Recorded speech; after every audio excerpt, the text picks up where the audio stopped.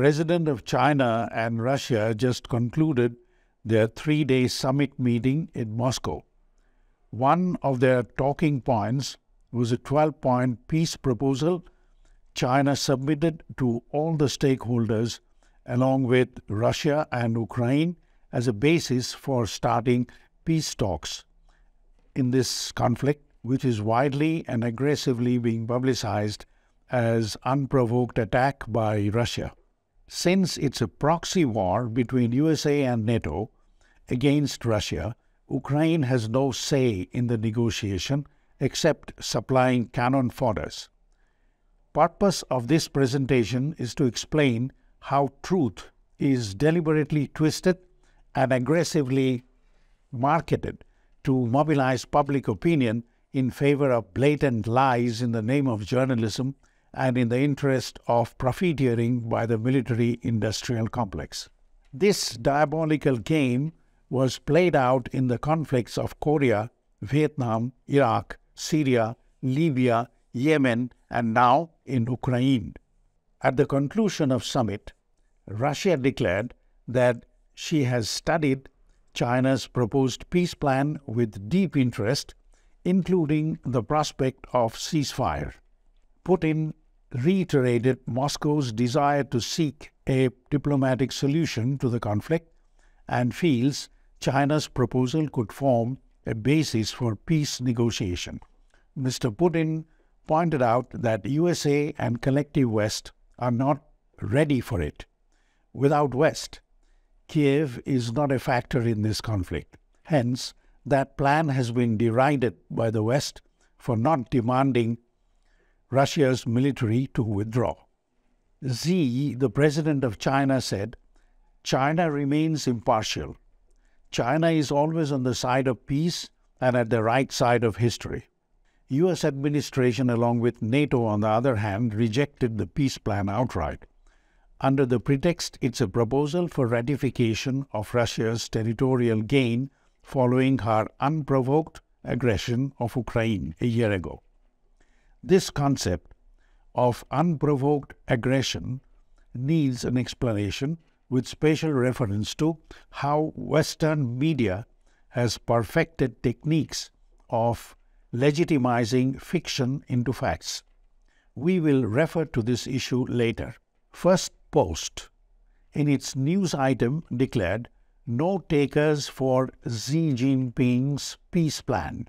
USA and collective West, through their brand of media exposure, has conditioned world population to accept USA and collective West as the champion of democracy, freedom, and human rights, kind of an angel, as opposed to everyone else, especially Russia and China, who are devils.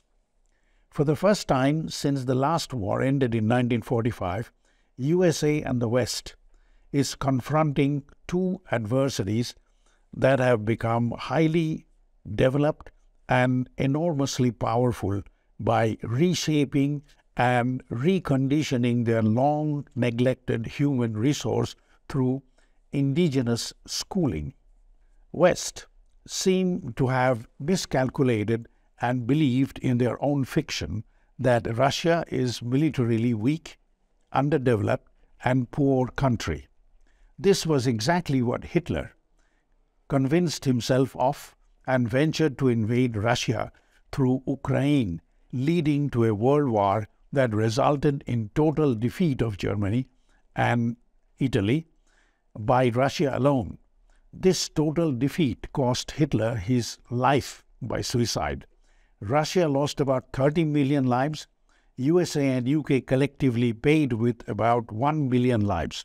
However, so-called free media of Anglo-American West have overinflated their ridiculous and marginal contribution to the defeat of Nazism by inflating their own role and deflating Russia's and discrediting gigantic personality of Stalin, in front of whom Western war leaders distinctly appeared like a stunted squirrel. China's contribution in the last war, according to West, is non-existent.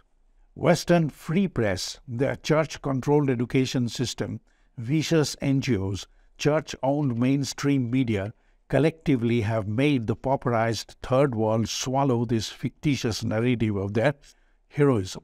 Allow me the privilege to present a well-concealed historical fact about the last war that is hardly ever disclosed publicly and never in India.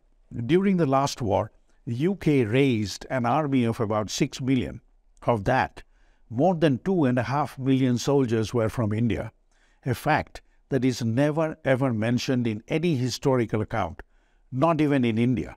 This enormous military resource, over and above the supply of military hardwares and food supply of the soldiers that UK acquired from India, has been hushed up. This diabolical plot, hatched by the West, is understandable.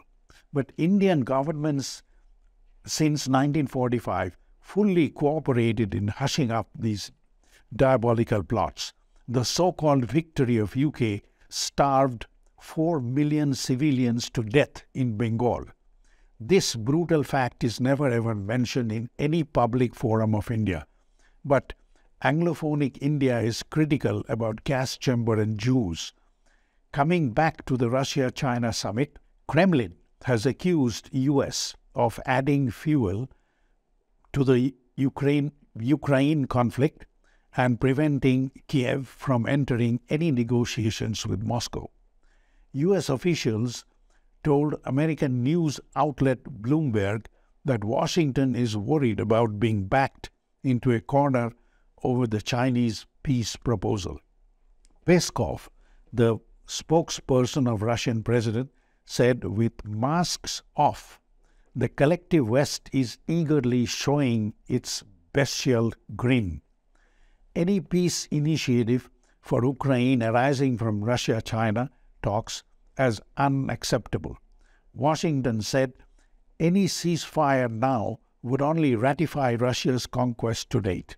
Truth is, since the end of last war in 1945, the world has suffered more than 280 armed conflicts. Of that, more than 270 was instigated by USA and collective West.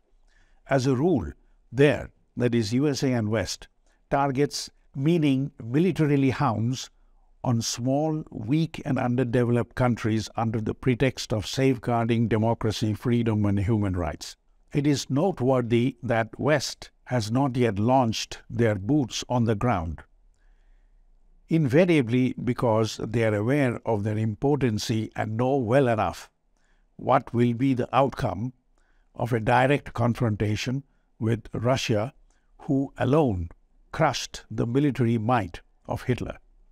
It is said that USA has never won a single conflict after its civil war back in 1865. They, however, must be credited for launching a media warfare, propaganda, throughout the world to conceal their shortcomings and weaknesses. At the same time, denigrate successes and glories of others. Summit meetings of China and Russia has created a deep impression of the social, political and military significance of both countries throughout the world, and a message of new world order is already echoing in the air. In this note, it must be acknowledged that power of the emerging multipolar world must place emphasis on countering media warfare of the West with misinformation and disinformation. Two important tasks are to be undertaken on a war footing by the emerging multipolar world. First task, a strategy to defeat West in their media warfare. It is really astonishing how Western media use the terminology unprovoked attack of Russia over Ukraine, as though this concept is beyond doubt and discussion. In reality, Russia has been appealing to USA and the West since the dissolution of Soviet Union that expansion of NATO to her doorstep is a red line. That appeal was ignored with contempt due to the assumption that Russia is militarily weak and economically underdeveloped. So, she deserves to be treated like any other client states. Russia was promised that NATO will not expand even an inch towards Russia. Yet, West, by design, forcefully replaced a democratically elected government in 2010, that of Viktor Yanukovych, and installed a hostile government run by domesticated subjects of US and collective West. There is a historical precedence to such contempt towards Russia and Russians. Germans and their allies still believe overtly and covertly that they are Aryans, and all others, including Slavs, meaning East Europeans, are subhuman or Untermenschen, who deserve to be subjugated and employed as slaves. Until very recently, Anglo-American West used to brand Chinese as yellow devils and barbarians, until Mao Zedong in 1949 declared in Tiananmen Square that China has stood up. Gone forever are the days when Chinese will be branded as barbarians and yellow devils. It is precisely this psychology of the West that instigated savagery and violence of USA and NATO against weak and pauperized countries during the recent past. Of the two important tasks, the first one is launching and winning media warfare, as explained. The second one, equally important, is empowering the underclass of the so-called developing countries that is clustered in the Global South.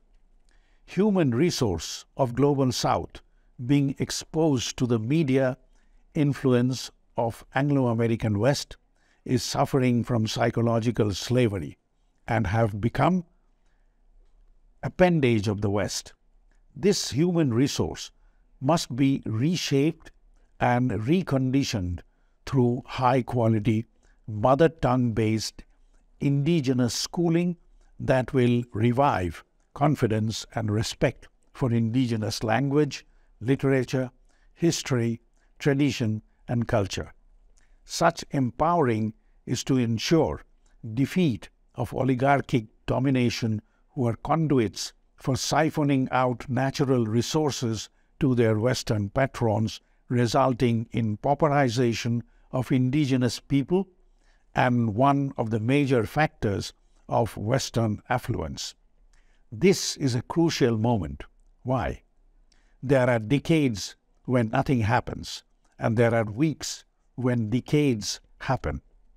Now is the time when world may see decades happening in weeks. Let the new world order present a new type of democracy to the world, where people may not change the party in power, but force the party to change policy to stay in power. In contrast to a system of the West where one can change the party in power, but never the policy. Summit of Xi Jinping of China and Putin of Russia is signaling emergence of a new kind of democracy where people will have both the power and the right to change policy.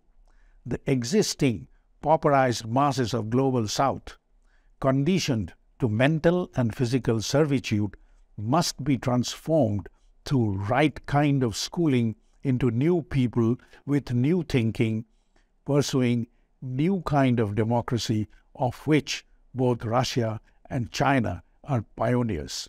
Let these two tasks be important agenda of the new world order emerging in the horizon. If you like what you see and hear, please subscribe and ring the bell.